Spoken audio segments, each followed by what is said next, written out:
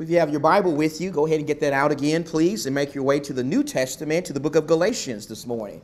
Please go in your Bible to Galatians chapter 1. We're going to be reading some passages out of there in a few minutes from now. Just keep yourself there, and I promise you we'll get to those verses in just a moment. So good to see all of you here this morning. So good to have guests with us, visitors here with us. We appreciate all of you being here. Once again, we appreciate all of the wonderful mothers on this day, and we especially appreciate our Heavenly Father, who's made it possible for us to be here today to worship Him in spirit and in truth.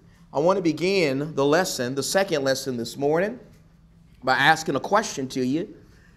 I want to know, what do you like to collect? What do you like to collect? Do you like to collect cars? You like classic cars? My friend, Brother Dave Sparks, he loves classic cars. You like to collect guns. You like to collect paintings, stamps, jewelry, books. Or you like my wife, and you like to collect purses. Those who know me well know that I love to collect shoes. I love to collect sneakers. I especially love to collect Air Jordan sneakers. Here is an example of one of my favorite Air Jordan sneakers. Michael Jordan actually wore this model during the 1995-96 NBA season. I actually bought this pair of sneakers when I was living in Middle Tennessee, preaching the gospel back in 2016 or 2018. I bought another pair in 16. I actually found a shoe company online, a sneaker company that was willing to sell me this pair for a couple of $100s. That is actually pretty cheap for a pair of Air Jordans. Once I found a company that was willing to sell me this pair for that kind of price, I knew that I had to jump on that immediately. I ordered this pair of classic Air Jordans, and in about a couple of weeks, they were at my house. They were right there at my front door, and so I opened the box, and I got out the sneaker, and I held it in my hands. I felt it. I smelt it. I tried it on, and then I realized there was a problem. Let me take that back. I realized that there was some problems. Well, they do have the iconic patented leather that goes around them like they're supposed to. And they got the Jordan symbol there on the side, and they got the 23 on the back, but the Jordan symbol at the bottom looks more like Shaquille O'Neal than Michael Jordan. And they're as light as a feather. I have several pair of Air Jordans. They're not supposed to be light as a feather. And the key test to their authenticity, the carbon fiber that's supposed to be right here on the bottom, well, this is not carbon fiber at all. This is plastic. You know what that means? These are not Air Jordans. These are not Air Jordans at all. These are fake. They are phony. They are fraudulent. They are counterfeit. They are exactly what I paid for, a cheap imitation. They are a cheap imitation. That is what I have been deceived into purchasing. And has that ever happened to you before? You ever been deceived into buying something that's counterfeit, fake, and phony? I submit that for most people in our world today, they have been deceived into doing that very thing when it comes to religion. When it comes to serving God, when it comes to serving Jesus. You see, unfortunately, while a lot of people in our society are religious today, they're not part of the right religion. They're not part of Jesus' religion. They're not part of the religion that Jesus prescribes in the Bible. They're just like the people that we read about in our scripture reading this morning. The people in the days of Jeroboam. Going back to our scripture reading this morning in 1 Kings 12, 25 through 33. In the context of those passages, after the kingdom of Israel divides, and after Jeroboam was made the king of 10 of the northern tribes of Israel in an effort to keep those people from going back to Jerusalem to worshiping God and returning to King Rehoboam, the Bible told us that Jeroboam invented a new religion, didn't he? Jeroboam invented a new religion for the people of Israel. He invented a religion of convenience for the people in the cities of Dan and Bethel. He invented a religion that was very similar to the religion that God had prescribed in Jerusalem. I mean, it had altars. It had sacrifices. It had feast days. It even had a priesthood. It had many of the same things you could find in the city of Jerusalem, but it still was wrong. It still wasn't the real thing. It was phony, fake, counterfeit. That's what he had deceived the people into buying. And unfortunately, again, for a lot of people in our society today, they are just like those people. They are just like the people in the days of Jeroboam. They have bought into counterfeit religion. The question is, how do we avoid that? How do we avoid counterfeit religion? How do we avoid counterfeit Christianity? Like I like real Air Jordans. And like all of us like having real money. How do we get the real Christianity that is promoted in the Bible? Well, the first thing we're going to have to do is this. If we're going to avoid counterfeit religion, then the first thing we're going to have to do is we're going to have to get the real gospel. We're going to have to get the real gospel of Jesus Christ. Are you in Galatians chapter 1? Read with me, please, Galatians 1, what the Apostle Paul has to say, beginning with verse number 6. In Galatians 1 and verse 6, Paul says to the Christians in Galatia, I am amazed that you are so quickly deserting him who called you by the grace of Christ for a different gospel, which is really not another, only there are some who are disturbing you and want to distort the gospel of Christ. But even if we or an angel from heaven should preach to you a gospel contrary to what we have preached to you, he is to be accursed, as we have said before. So I say again now, if any man is preaching to you a gospel contrary to what you've received, he is to be accursed. Notice how these Christians here, these Christians in Galatia, were guilty of falling into the very trap they were talking about this morning. They had been guilty of falling into the trap of being deceived.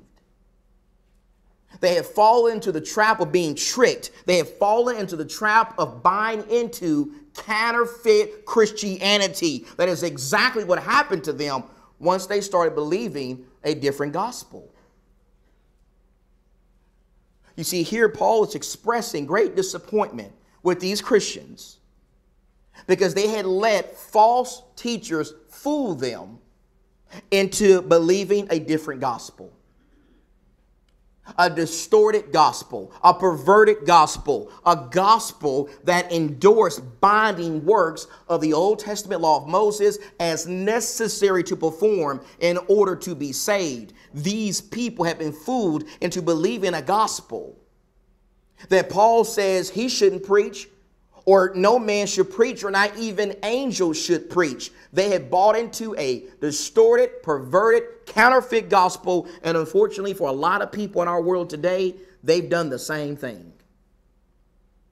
They've been fooled in the same way. Like these Christians 2,000 years ago, for a lot of people today, they've been fooled by false teachers. They've been fooled by false prophets. They have been deceived into believing things that the real gospel does not teach. You see, the real gospel, the authentic gospel that you have in your hands this morning, it does not teach that Jesus came into this world so that you can be physically rich. It does not teach that Jesus came into this world so you can gain earthly treasures and have a lot of money in your bank account. Why, there's nothing wrong with you having a lot of money in your bank account if you earn that money in the right way. According to the real gospel of Jesus Christ, Jesus didn't come into this world to make it so you could gain earthly riches.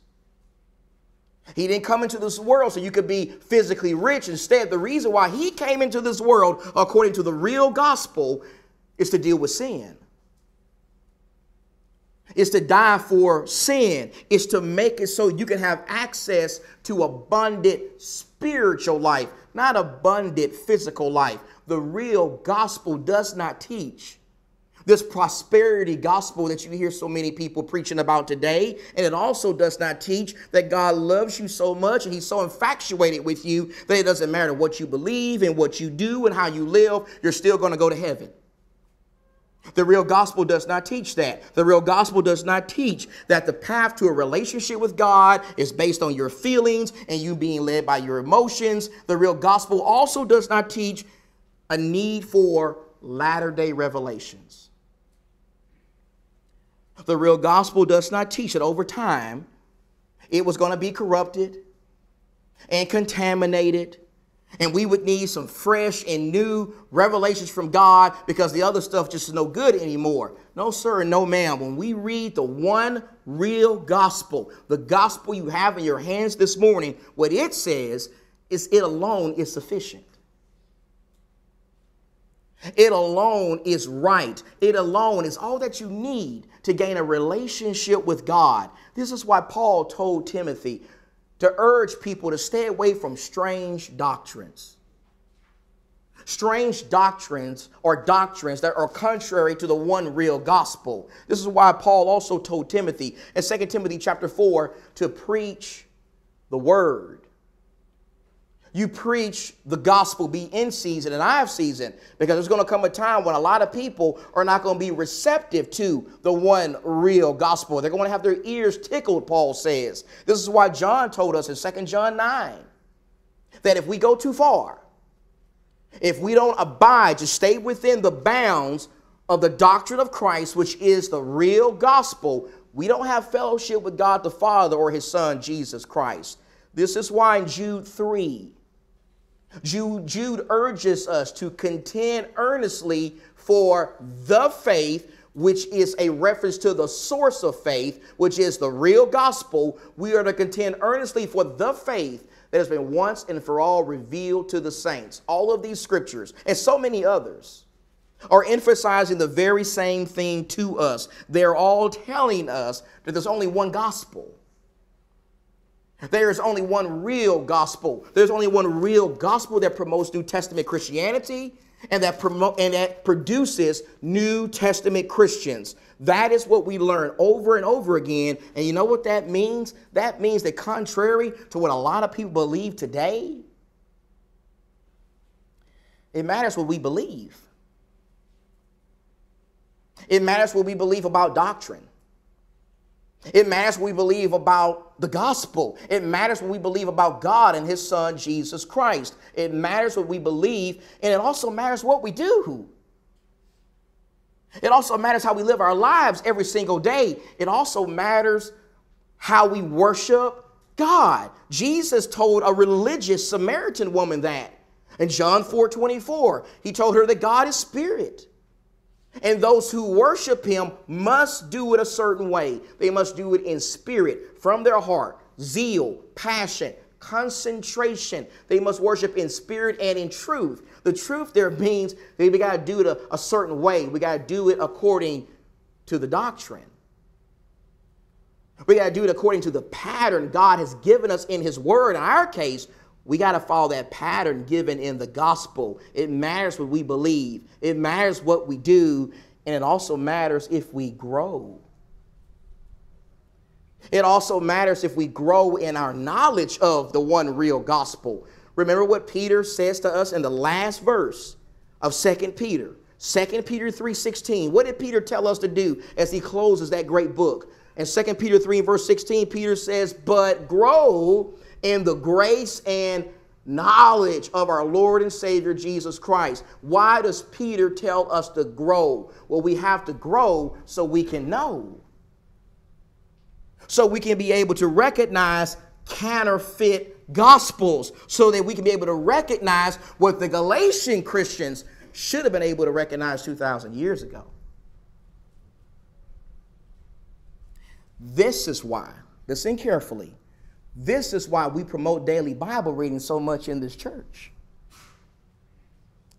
This is why we have immersed ourselves in the book of Luke. And later on, we're going to do that when it comes to the book of Acts. This is why our elders or our shepherds want every member of this church to be here for Bible classes on Sunday morning and Wednesday nights. This is why it is so important that when you come here on Sunday, you are well rested so that you can be awake and alert and ready to listen carefully to the sermons that are given. All of this stuff helps us grow. It helps us know. It equips us to be able to recognize counterfeit gospels. And if we're going to avoid counterfeit Christianity, we got to get the real gospel. We got to get the real gospel. But not only do we got to get the real gospel, secondly, we got to get the real church. You got to get the real gospel and you got to get the real church. You ever heard someone say all churches are the same? You ever heard someone say that before? All churches are the same. All churches are full of Christians. All churches please Jesus. They may have some differences on doctrine, but they're all headed to the same place. They're just taking different paths to get there. You ever heard someone say that before? I have on numerous times, especially from members of my own family. The question is that right? Is that right? Is that real Christianity, or is that mentality a promotion of counterfeit Christianity? Let's let Jesus speak on this if you don't mind. Matthew the 16th chapter, please. In Matthew the 16th chapter and in verse number 18, Jesus said this in Matthew 16:18. As he's speaking to the apostles, particularly he's speaking to Peter there in that verse. And he says in Matthew 16:18, I also say to you that you are Peter, and upon this rock I will build my church, and the gates of Hades will not overpower it. Now I realize what kind of crowd I'm talking to this morning. I realize that the vast majority of you in here are familiar with this promise made by Jesus here, but we got to understand something. We got to understand that even though the vast majority of you know about this promise, the vast majority of people out there don't. They don't know this. They don't know about this promise made by Jesus. They do not know that Jesus promised to build a church. Jesus said, I will build my church. When Jesus says, I will build my church here, please understand something, okay? Please understand he's not talking about a building. Now, I understand that our society uses the word church to talk about a building, a religious meeting place, but that's not how Jesus uses the word church. That's not how the Bible uses the word church. When Jesus says, I'm going to build my church, he's not talking about a building or religious meeting place. Instead, he's talking about a people. He's talking about a congregation. He is talking about a universal body of saved people. Not talking about a building. Not talking about some man-made denomination like you see in our world today. Not talking about some community church where you can attend that church and just feel good about yourself, and that church is going to attend to all of your social needs. No, when Jesus says here, I will build my church, he means what he says. He means my church. He means his church. He means a church of Christ, a church that belongs to Christ, a church that he would bring into existence through his redemptive work at Calvary, and that he would be the head of that church. Paul deals with this constantly in the book of Ephesians. Will you go in your Bible with me to Ephesians chapter 5, please? In Ephesians, the 5th chapter, we're going to look at several passages in the book of Ephesians. In Ephesians chapter 5 and in verse number 23, Paul says this. Paul says, Ephesians 5:23, for the husband is the head of the wife, as Christ also is the head of the church, he himself being the Savior of the body. So notice how Jesus promised to build a church in Matthew 16:18. And here we see that that church is in existence. Paul is part of that church. The Ephesians are part of that church. Jesus has a church, and notice it says he is the head of that church. Not the Pope, not some other man or woman on the earth. He's the head of the church, and he is the Savior of the church. That means that through his work on the cross, through his shedding of blood, the church comes into existence. His people, his body comes into existence. Notice how he's the Savior of the body. The church is the body. You put that what you find in Ephesians 1, because Paul really wants us to get this. In Ephesians chapter 1 and in verse 22. In Ephesians 1 and verse 22, Paul says, and he put all things in subjection under his feet and gave him, talking about Jesus, as head over all things to the church, which is his, it's his body. It's his spiritual body. The fullness of him who fills all in all. Notice the church is the body of Christ. Now you put that with Ephesians 4. Look at Ephesians 4 and verse 4. In Ephesians 4 and verse 4, Paul says there's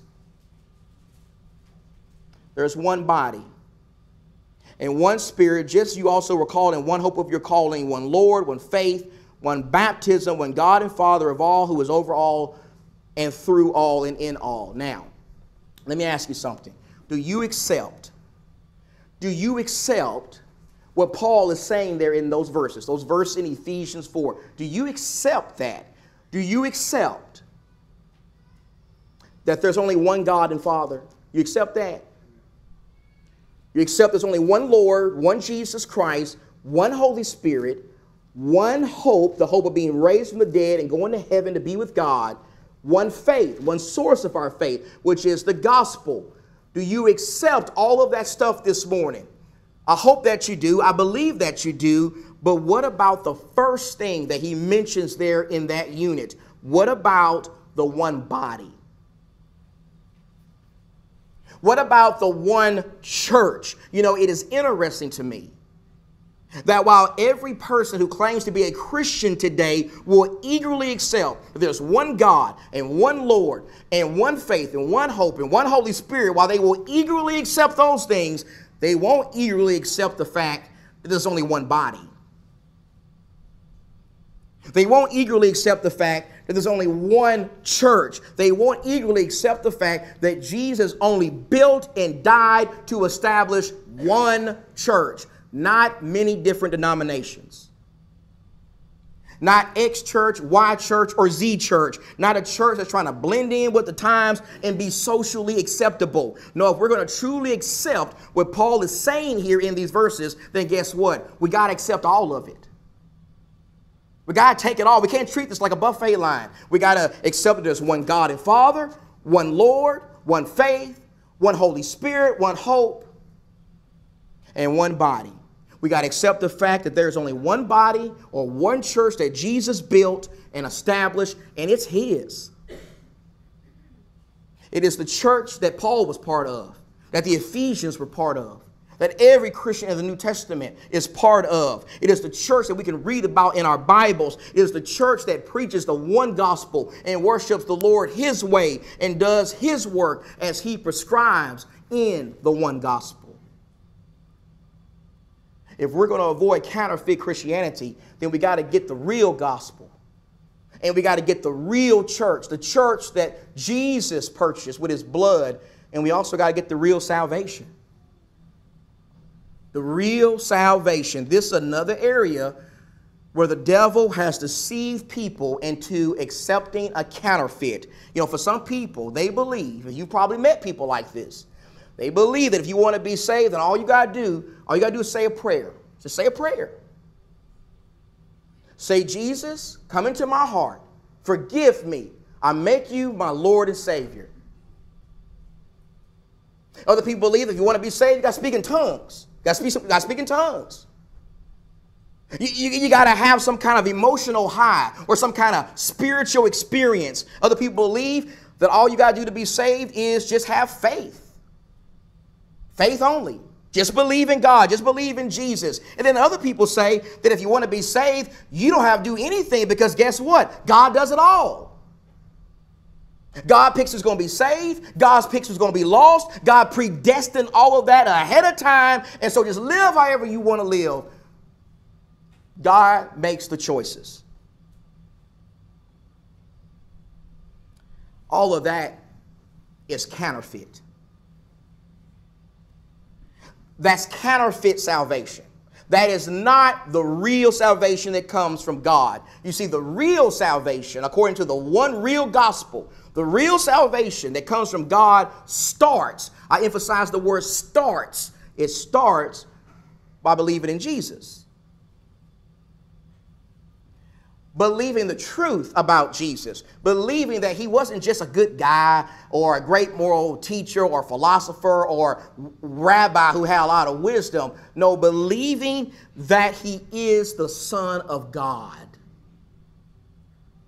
Believing that he is the Lord and the prophesied Messiah, as Peter talked about in Acts 2 and verse 36. Believing that he's the way and the truth and the life. Believing that he died on the cross for your sins. He was buried in a tomb, raised on the third day, and right now he sits at the very right hand of God, reigning as King of Kings and Lord of Lords. And John 8 and verse 24, Jesus said that unless you believe that I'm he, you will die in your sins.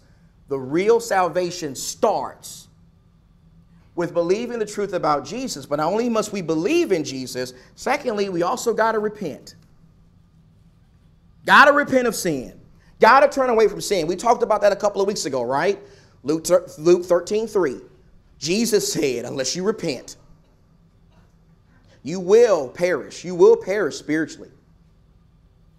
Paul told the people in Athens, this is something he really wanted them to get. And I want us to get it today also. Acts 17, remember Acts 17:30. I'm going to Acts, the 17th chapter, and in verse 30, as Paul preached to the people in Athens, he said, therefore, Acts 17:30, therefore, having overlooked the times of ignorance, God is now declaring to men that all people everywhere should repent, because he has fixed a day in which he will judge the world in righteousness through a man whom he has appointed, having furnished proof to all men by raising him from the dead. The Bible says it is the will of God. It is the will of God that all people across the globe repent. God wants us to repent. The idea of repenting means that we have to determine in our hearts to no longer live a life of sin. No longer we're going to live however we want to live, but we're going to live in the way God designed us to live. We're going to live holy. We're going to live righteously. We're going to turn away from all of the things that are wrong and a violation of his moral standard. We have to repent, and we got to confess. Got to confess. Not confess every sin you've ever committed in your life. Not confess your sins to a priest or to a preacher. No, the Bible says we must confess Jesus as Lord. In Romans chapter 10, verses 9 and 10, Paul says that we must confess before men that we believe in Jesus.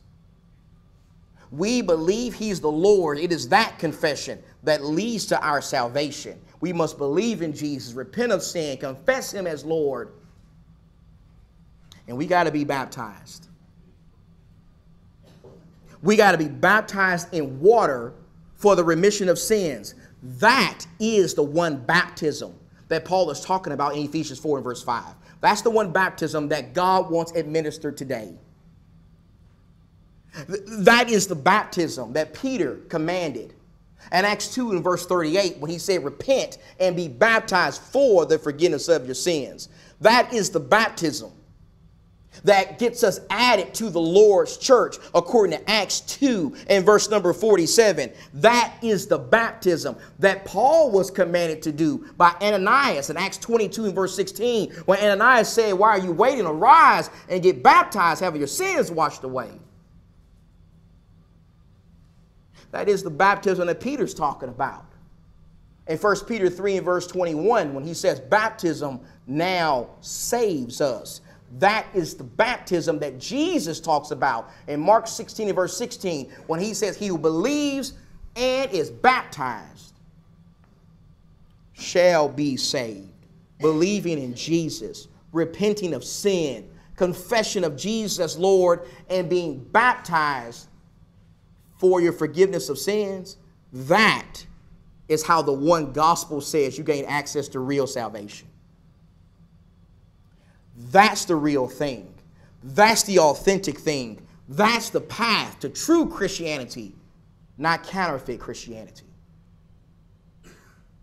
If we're going to avoid counterfeit Christianity, you got to get the real gospel, the real church, the real salvation. And then finally, let me say this finally, you got to get some real love.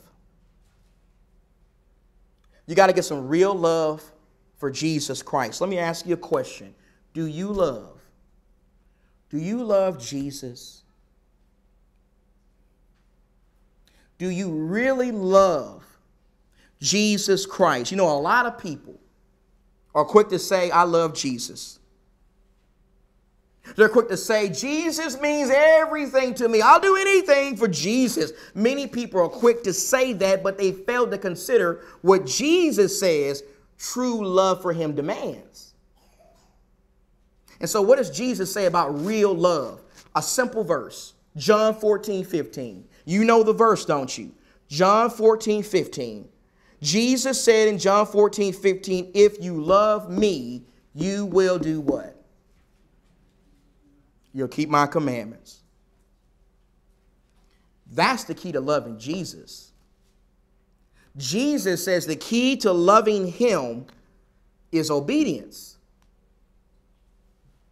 It is obedience to the commandments of God. It is commitment, dedication, loyalty. Jesus says that real love for him is rooted in obedience to his will. And so now that we know that, let me ask again, does that describe you? Do you love Jesus?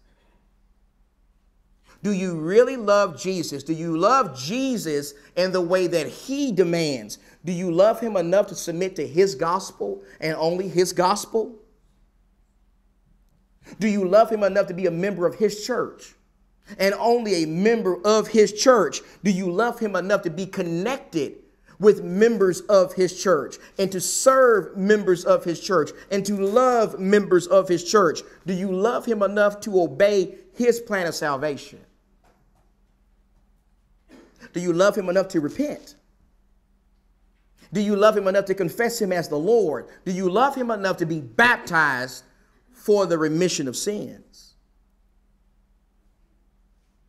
Do you love him enough to go beyond making mom happy by just coming to church with her today? Or just coming to church on Easter, but to assemble every first day of the week to worship him? Do you love him enough to worship him according to the pattern that he gives us in the gospel, and not be so arrogant to add things to the worship that you think he might like or that you think he might be okay with? Do you love him enough to be his disciple beyond the worship assembly? Do you love him enough to live for him and be faithful to him and keep his commandments and put him first in every aspect of your life every day? I submit that if you're not willing to do every single one of those things, then you don't have real love for Jesus. You don't have the kind of love he's talking about there in that verse. You're no different than these people we read about in Matthew chapter 7. One more place, and then we're going to get ready to close. In Matthew, the 7th chapter, and we look at verse 21.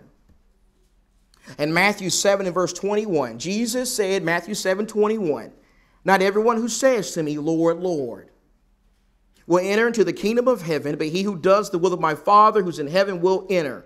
Many will say to me on that day, Lord, Lord, did we not prophesy in your name? And in your name cast out demons, and in your name perform many miracles, and then I will declare to them, I never knew you. Depart from me, you who practice lawlessness. As we pointed out in our final Sermon on the Mount class a couple of days ago, these passages here are Judgment Day passages. These are Judgment Day verses. These are verses that tell us exactly who's going to be saved and exactly who's going to be lost. They tell us that the only people who are going to be saved in the end, the only people who are going to go to heaven are those who have done something. Verse 21, only those who do the will of the Father. Jesus says that's the only people that's going to be saved. Only the people who do the will of the Father. According to Jesus, anything outside of that, anything outside of the will of the Father that is put here in the Bible, it is wrong. It is fraudulent. It is not a demonstration of true love for God. Now, it may be sincere. It may make you feel good. It may even be religious, but it's wrong. It's not authentic in the eyes of God. It is fake and phony. It is counterfeit and false, just like those Air Jordans I got 4 years ago. And so, what do you have? What do you have right now? Are you part of the real Christianity? Or are you part of counterfeit Christianity? If you're currently part of counterfeit Christianity, I want you to know something. You are not part of Christianity at all. And so it's time for you to get the real thing. It's time to get the real thing right here and right now. It's time to obey the real gospel. It's time to be part of the real church. It's time to obey the real plan of salvation. And it's time to start showing some real love for God. And if we can help you with that in any way, come to the front right now. Let's stand. Let's sing together.